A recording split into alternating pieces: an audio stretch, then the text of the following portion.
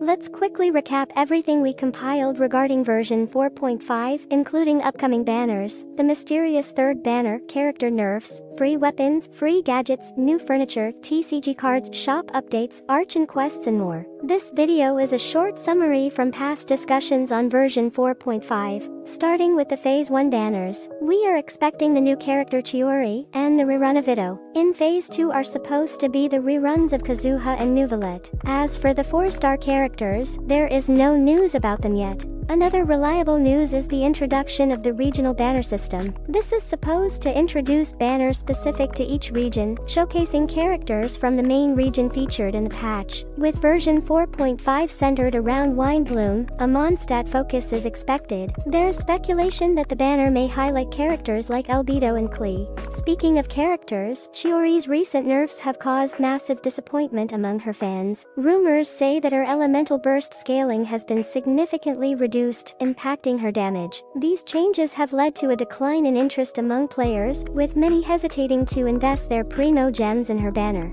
With the bad news out of the way, let's discuss the free reward in this patch in the form of a free weapon. This weapon is said to be a new polearm. In the words of multiple sources, this weapon will have impressive stats. This probably means we can expect a high base attack and a strong passive. Its unique effect is said to restore energy when its wearer does any healing. While the news of this reward seems credible, something interesting caught our attention within the list. There appears to be a mysterious new gadget resembling a hat, with its function still unknown. If you have any theories regarding this mysterious addition, be sure to share them in the comments. There's also many rumored additions to the teapot. Rumors about cat-themed furniture are circulating, including a ninja cat and a cat bed. Discussions about the upcoming Mondstadt event suggest the introduction of a brand new cooking stove with windblume patterns. For the TCG fans, cards are rumored to be arriving soon. This adds an extra layer of excitement for the collectors of this game mode. Moving on to the shop adjustments, some screenshots are circulating online, rumored to be an update of the payment shop. They are showcasing 5-star weapons for sale, including discussions about new bundles containing weapons as well. However, these claims cannot be verified.